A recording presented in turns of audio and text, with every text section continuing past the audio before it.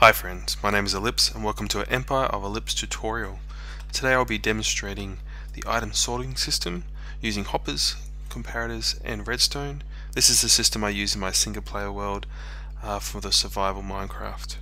First I have a setup of the system just showing 3 segments, and just to understand how these things work I need to talk about each of the steps. The first thing you need to understand is that a hopper will not receive an item if it is powered by redstone. So this one is not powered by redstone, so it will receive an item, but the one next to it is powered by redstone and so will not receive any items from it above. So there's items here, but they will not drop down because it's powered by redstone. The next thing to understand is the hoppers, if it's full like this, will only be able to receive more items of the same kind. Thirdly, once these hoppers can drop items, it'll drop from the first slot, not the second slots, until this first slot's dropped. Fourthly, the number of items in a hopper will give off a redstone signal. So this signal here is currently giving out a strength of 1 with this many items, 18, 19, 20, 21, 22. 22 items gives off 1 block. Another item will push it over and it will send a signal of 2 blocks length. Once it is a second block length, the repeater will pick it up and unpower the torch, which allows an item to drop. But as soon as that item has dropped, then there's no longer enough strength to send off that signal, and so the torch will go back on, locking this hopper. Next thing to understand is that hoppers will drop an item below them before they move them in the direction that they are moving, and so the items here will drop down if possible. If not, then they'll move across. So let's just show you.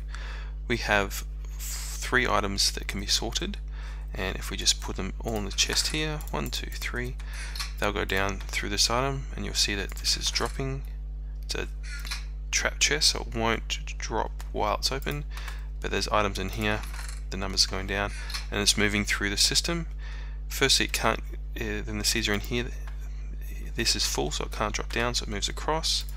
This is full, so it can't drop down, it moves across, goes into here, and it goes down into this chest. So you'll see that this is full of all those. We have the cobblestone coming through at the moment, and so if you look here, you'll see that it's pulsing, letting through one item at a time, and that's going down into that chest. Almost done. So all the items have gone through. Now you'll see that this sorter actually works. I've picked up 3 items similar to these items here. So we have seed, iron ore and cobblestone, and I'll put in here stone brick, gold ore and melon seeds, and you should see that none of these will go through. In fact, they all should go at the end here because they couldn't fit down into any of those slots. So almost all through, and now all 6 of each item are there. Okay, how to do this? What you'll need for each thing you want to sort, you'll need 3 hoppers, 5 blocks, it could be any kind of building blocks, 1 redstone torch, 2 redstone, 1 redstone repeater, 1 comparator. Now with each layer you need to alternate the kind of chest you have so you can stack them. In this case I'll just have a normal chest. You need whatever item you want to be sorted, and 21 of a sorting item. Now it's important when you choose your item to sort it that it's not one that you're going to be putting in there, because otherwise it will just accumulate with that sorting item rather than the one you want it to filter, and it will move that one down rather than the sorting item. So as you can see, we're going to need a torch underneath our hopper and a repeater. So let's just set that up. Repeater, torch. Now the position of the hoppers is really important. You want the bottom hopper to be heading towards the chest, hopper. Now to click onto a chest you need to do shift and then do your item, and that will okay, so we have this hopper will point into that as soon as it is unpowered by this redstone. Next we need the 2 blocks along there. Put redstone and a comparator.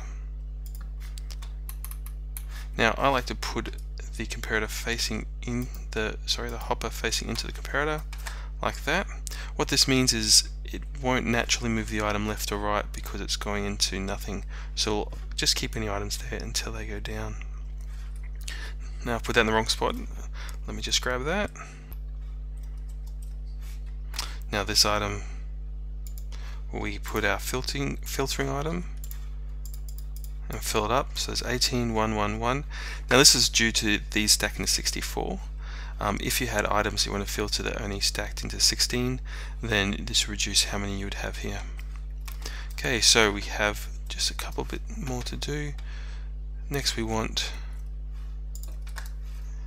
the items to go to the left or right. So what this means is you could stack them leading across here, pointing this way, and you'd start your filtering at this end and they'd move across into this one, and then as they got here they'll drop down. Okay, so they're all the items you need to do one row or one filtering station. I hope this has been helpful, and I'll see you next time.